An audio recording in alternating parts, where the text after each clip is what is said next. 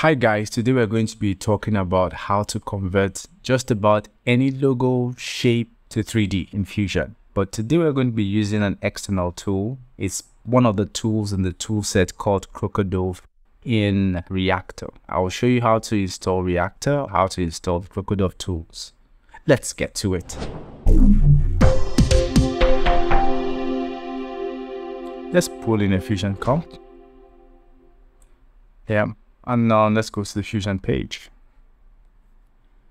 Let's make some space for what we want to do. Let's bring in two images, right? Let's bring in logo. Let's bring in that Resolve logo. Let's bring in that Visa logo. Okay. Let's drag the DaVinci Resolve logo in there. We have the white background there. Let's remove it. Let's connect an ellipse node. Since it's a circle, so we can just drag the edge there till it kind of gets to just about there, and then we masked out the white background. So the next thing we will look for strace create, and the next node we're going to look for is shape create 3D. These two nodes are part of the Krokodove suite in Reactor. So the next thing we will do is let's bring in a bitmap node.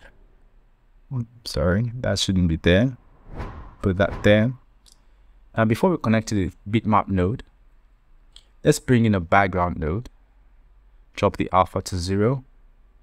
Now connect media in 1 to background 1. Image is created. Drag that to the viewer. We have that. We want to increase the size of that logo there. We go to merge 1 and increase size. We could have used the transform node, but let's just stick with this for now. Let's connect merge 1 to bitmap, and then we see this. This is the shape we want, right? And now let's try to do this. Let's try to connect bitmap to strace create. Pardon me, strace create. It won't go through. We need to put a background node in there. Connect the bitmap to the background node and connect the background node to strace create. Now the background is black, it should be white, so we set it to white. Strace create works best when you've converted the image to the kind of bright, so it tries to figure out, it's easier to figure out what the edges are, right? And that's it. We see shape create 3D there, and we see what we have. Now we can extrude a little. Let's turn the view by holding down the middle mouse button and Alt on the keyboard. And then we have that. And we can click on bevels to create some bevels. Let's reduce the bevel a little bit. Yeah. So that's it. We've extruded the shape of the DaVinci Resolve logo. Now to give it the color, the actual image of the DaVinci Resolve logo, let's copy all that for there, move it up here. Drag that to the viewer. So this is what we want to put as a texture on shape create 3D. So we connect it to the grain input, and we drag that to the viewer, and tada, we've created a 3D shape, but it's kind of transparent. So we go to strace create and increase threshold to just below 1. If we hit 1, you'll see that the image itself disappears. It should just be just below 1. And tada, we have that. Let's bring in a renderer 3D. Let's connect that to renderer 3D, drag that to the viewer. We have that. It's kind of too small, so let's bring a transform 3D in between there. There, and add. And let's go to scale, increase that a whole lot. Then let's turn it on the y-axis, so we see we have a 3D shape. Easily done. Let's change that to OpenGL renderer, and there we go. Can rotate it. We're good to go.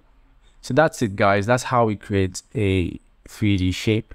Let's bring in the other logo, the Visa logo. Right. So all we need to do is connect that to merge 1. Now, at the next thing, we drag Render 3D to the view. Let's see we have Visa logo in 3D. It's kind of flat looking, so let's add some light to the scene, right?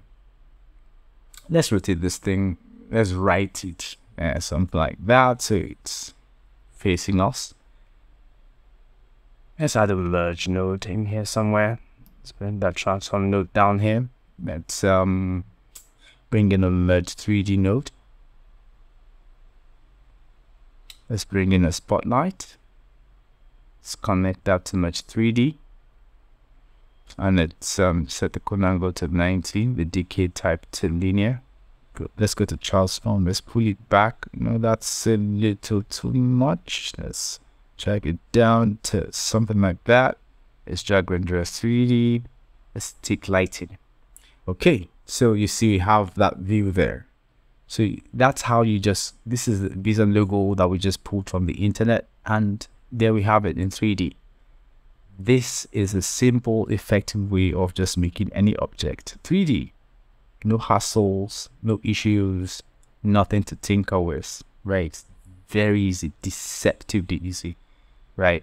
And it's just using these two nodes, S trace create, shape create 3D. Okay, so let's connect media in 1. That's the logo back, and we see that there too. It's converted to 3D. We didn't have to do any duplication, nothing. It just works, right? It's just these two nodes. Let me show you how to install them. You go to the link I put in the description, download the file. Then you go to Fusion, drag that file, click on it, drag the file to the node grid. To ask you, do you want to install? Click on install and launch. I will not click on that because I already have it installed, right? Once it's done installing, it's going to open the window for Reactor. For me, now if I go to workspace, to scripts, then I go to Reactor. Under Reactor, I will see open Reactor. I click on that and it will load up some scripts, and then it will show Reactor.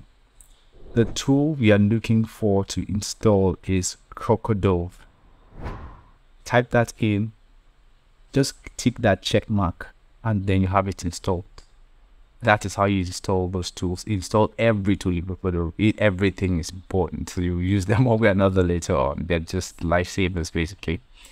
And that's it. That's how you convert any object to 3D. Thanks for watching. Take care. Have a nice one.